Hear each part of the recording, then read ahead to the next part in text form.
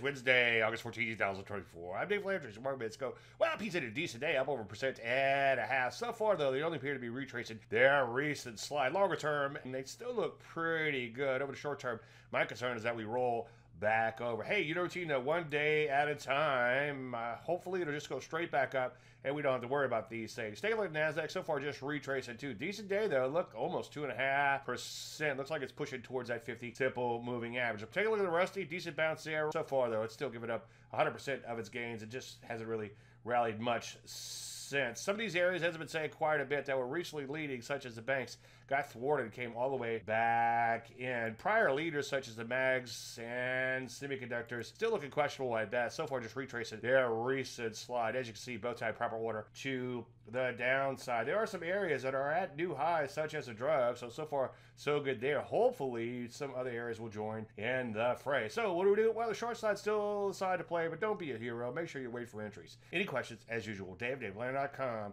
I'm Dave Landry. You can start a market minute.